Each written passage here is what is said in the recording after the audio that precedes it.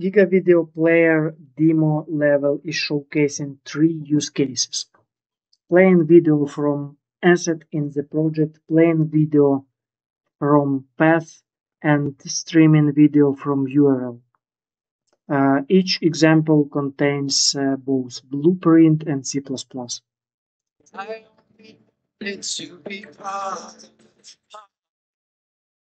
As you can see, Giga Video Player is exposing video playback to the user and gives him powerful UI control over all playback operations.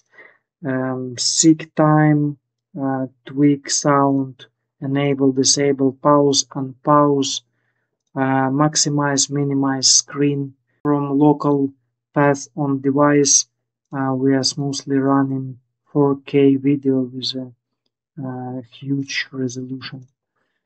Streaming from internet, basically real-time playback from networked file using URL. Okay, now let's add Giga Video Player to new level from scratch. Create a new level, test level,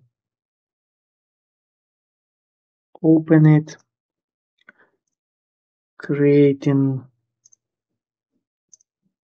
test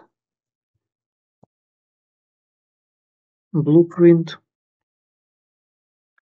What we need to do, we need to add Giga Video Player Manager to the level, and also our test blueprint. Now we can add some logic here.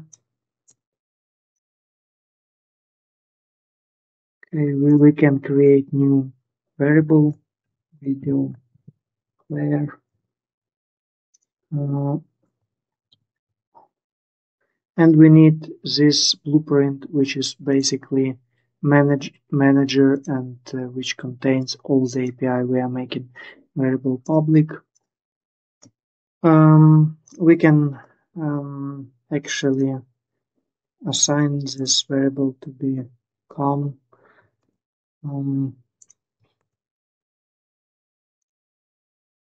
And continue with our logic, so we get reference to video player, and basically with one single command, which is quite powerful because of all parameters, we can play whatever we want. Play video from local file, for example. Let's type some path.